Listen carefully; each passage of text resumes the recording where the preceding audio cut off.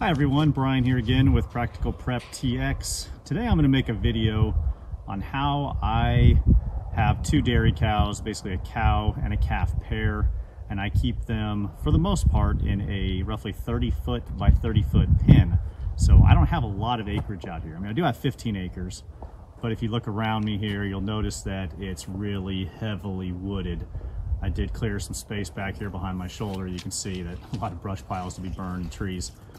So we're going to try and get them out into pasture more often than what we do, which is, we have maybe like a quarter acre of pasture right now. So we've been buying these round bales, big 1,000, 1,100 pound round bales to feed them. But just wanted to show you, if you have small acreage, you can have your own dairy cows yourself, albeit it's a little bit more work, which I'll go through that here shortly. So why don't I just go ahead and give you a tour of the pen that I have here.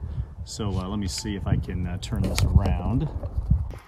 All right, so here is a view of the pen we have here, and I did this as cheap as possible. So I found all that metal, you can see it's rusted. I found all that on Facebook Marketplace for $2 for all of it. He just said, give me $2 and take it off my property. So that's awesome. That was a heck of a deal. That stuff's pretty expensive if you have to buy it brand new. So, and also all the gates you see here, I got on Facebook Marketplace as well for about 30 or 40 bucks each, roughly. The cows, obviously the most expensive part, they run anywhere from about $4,000 to $6,000 a pair for a cow calf, if you want to do the A2 Jersey cows like I have here. Now in about, I don't know, it's probably gonna be a year and a half, we're gonna start selling cow calf pairs because we don't have the infrastructure here to maintain them, but we're always doing AI every year, artificial insemination.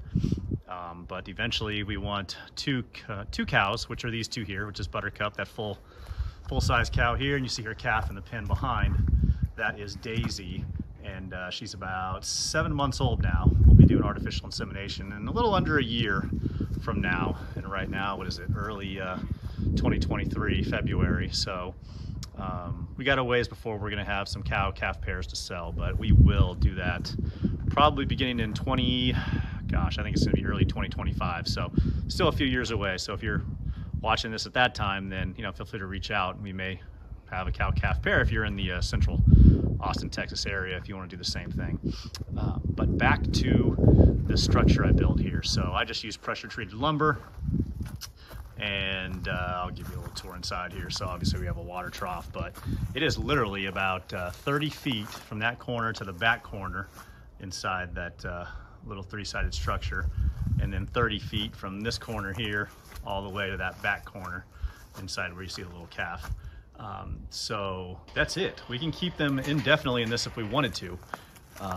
It is work, so every morning we actually come out here and milk them. Well, actually just milk this big cow here named Buttercup. We milk her once a day in the morning, right around 8:30 a.m.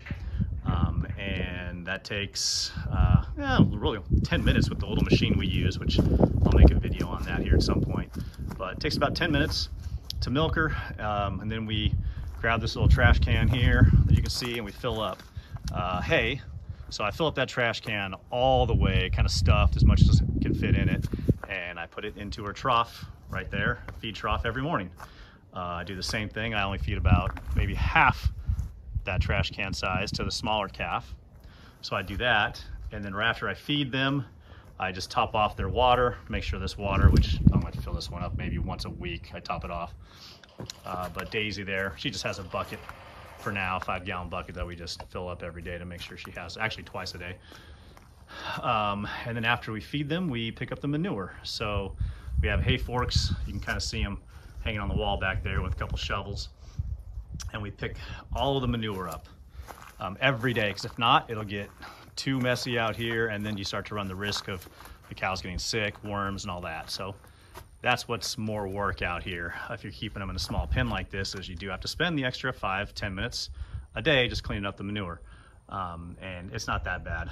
We literally put the manure in this little wheelbarrow here, and then we take it, and every morning we wheel the wheelbarrow over here. You can see my little electric fencing here. This is what I use to move the cows when we do put them in a little tiny pasture that we have up there, which only lasts a week. But we stack all the manure up right here. And as you can see, if I had to estimate, it's all manure mixed with the hay that they just toss out of their trough that they don't like. So they waste a lot of hay, but we have a pretty good mixture of 50% hay and 50% manure here. So, I mean, this is great compost. There's probably about 10 yards here, and this is maybe 2 months worth of manure and moving it over here every day just by hand. So again, just basically the whole round trip from when I start milking to when I'm done with the manure and everything and feeding them, it takes about an hour, a little less than an hour for me. So it is every morning we got to do that. So there's some work. So maybe you have somebody who can help you or somebody you can share milk with. I do. So that is a nice thing we have going out here. But yeah, you can hear Daisy screaming. She thinks I'm going to give her some alfalfa cubes, which I do in the evening as well. When I come out here and just top off their hay in the evening. But that really is the pen structure. Inside there, I'm gonna try to zoom in. I don't want to go inside, but you see a little stanchion. Well, that's where we milk her. So a little wooden thing we can close her head into. That way we just give her some alfalfa cubes. While we're milking her, she stays there quietly for the 10 minutes she's in there. And really, that's what we do. That's how you can have your cows in here if you wanted to in a 30 by 30 pen. Now you do have to pick up these big round bales, so you'll need someone to deliver it. Or if you have, I have a 14-foot little high-sided trailer that I have a contact that grows hay, and right now these hay bales run about 100, 120 bucks each. And they last about a month for these 2 cows, each one. So we're going through about one of those a month, so that's about 120 bucks for the hay for them. And then I also go through about 4 bags of the 50 pounds of alfalfa, just feeding them basically in there when I'm milking Buttercup. And I also throw just a little bit, I don't know, maybe a pound or 2 of alfalfa cubes over there to Daisy, who's back there in that back pen, just to, I don't know, give them a little treat, because right now the hay quality is not that good. This is Central Texas, and 2022 was a rough year for rain, so we are just about decimated in a drought out here. So the hay went from 40 bucks a round bale that you see right there all the way up to now 120. So we are praying for rain, more rain this spring. So let me see on my notes here what else I had. So that's how the pen works. I went over how I feed them, how we milk them, and I'll do another video on the milking machine we use. But I get it at a place called Hambry Dairy Products. You can get them online. And also, if they're in a pen like this, so they are around their manure, which, you know, there's not a whole lot right now because we picked it up about 4 hours ago, but you can still see some in here. But because of that, you got to be a little bit more careful on any bacteria they're going to be eating, and they could get some sort of, you know, like worms, which we do not inoculate for worms. We do everything naturally here. So what we use is diatomaceous earth, and we sprinkle that on the alfalfa cubes we give them all the time. And we have not had any issues. And again, I am not an expert at this. I've been doing this about 7 months now. So, but we've had no issue with any of them getting sick, though we do have, I made contact before I got these cows. Man, she is screaming today. With a vet that's nearby, just in case we do have somebody that we need to come out, they'll come out here as a mobile vet and take care of them. So that is how we do it out here. You can do this on a 30 by 30 little plot if you wanted to. Again, you're looking at an hour in the morning and another 15 minutes in the afternoon or in the evening is what I do. Just top off their hay and make sure their water's topped off. And that's it. That is it. You can milk them once a day if you want. If you want to milk them twice a day, you can. You'll get a little bit more milk, probably an extra quarter to a half gallon a day than the way I'm doing it. But I don't want to have to clean the milker in the evening. So I want my evenings to be mine, not having to take care of these guys.